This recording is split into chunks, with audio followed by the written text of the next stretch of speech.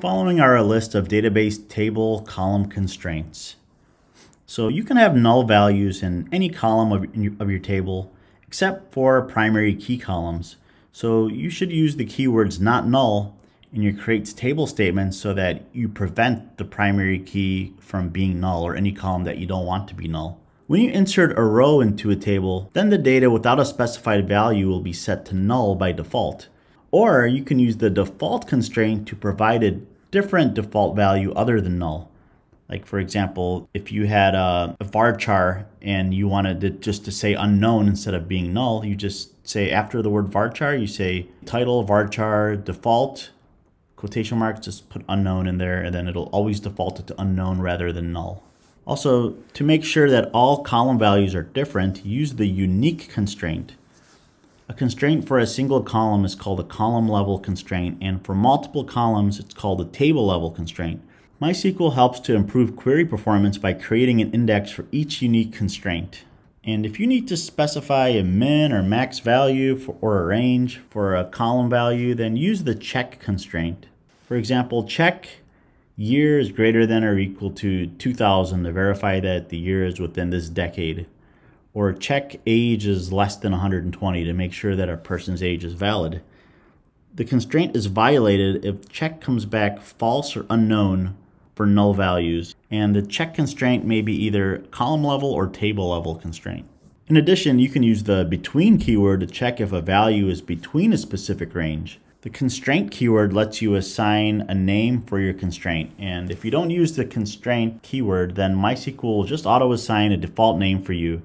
Creating a name for your constraint is helpful for database programmers because it helps you identify why they're getting certain violations when they make any update to the database. You can create constraints when the table is created or add them later with the alter table command.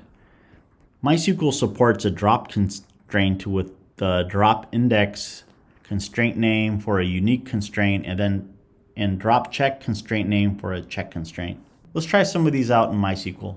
In the following create table movie SQL, let's say that I didn't want this title to ever be null.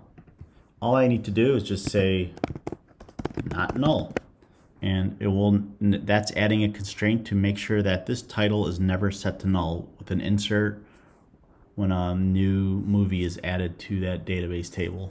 To make things a little easier, you could just specify a default title by saying default and just say unknown title. You could do something like that. So if the title is not set in an insert, it'll just automatically set the title to unknown title rather than setting it to null or giving you some kind of restraint violation because it was null. We could even default the budget to 0 so that that's not null either. If you wanted to make sure a column was unique, and set a new column, director, varchar 100, you could just stick the unique keyword after it. And that makes sure that no rows have the same director in that table. But there's obviously going to be some rows where a director created multiple movies, so that's probably not the best idea. So what you could do instead is get rid of that unique constraint and add a unique constraint down here. And you can say that title and director, combination of these have to be unique. That basically says you can't have two identical rows with the same title and director. We can add a check constraint on the release here. Check release date is greater than or equal to 2020. This will make sure that all the movies that are added to the movie table are from the year 2020 and up. And if we wanted to assign a name for this constraint, we could just stick constraint down here, call it